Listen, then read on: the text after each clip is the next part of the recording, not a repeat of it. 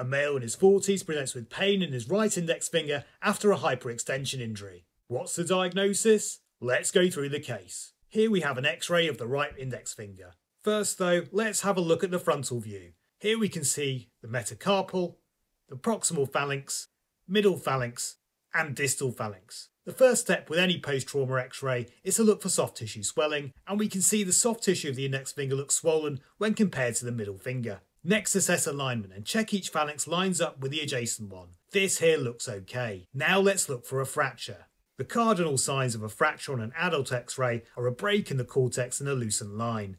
So don't be afraid to zoom up before running your eyes around the cortex of each bone. I can't see a fracture on this film. With every trauma film, however, remember that one view is known as no view. So we need a second view. Let's have a look at the lateral. Again, the soft tissues look swollen, but let's have a look at the cortex of each bone again. This time we can see a break in the cortex at the base of the middle phalanx, just above the proximal interphalangeal joint. This is the classic location of a volar plate injury. The volar plate is a fibrocartilaginous structure that helps maintain stability of the proximal interphalangeal joint and helps to prevent hyperextension of the joint. It originates from the proximal phalanx and inserts onto the base of the middle phalanx. Sudden hyperextension can result in partial or complete rupture of the volar plate. Now this more often happens distally at the base of the middle phalanx, rather than at the proximal phalanx, as check rein ligaments here make this insertion stronger. It's common to see an avulsion fracture at the base of the middle phalanx like we have here. In some cases there can be subluxation or dislocation of the proximal interphalangeal joint. In this case, like in most volar plate injuries, the management is conservative with splinting, but intervention is considered when the fracture fragment involves more than 40% of the proximal interphalangeal joint surface and aren't reducible in less than 30 degrees of flexion. So when you see finger pain and swelling after an hyperextension injury, remember to check your lateral view for volar plate injuries.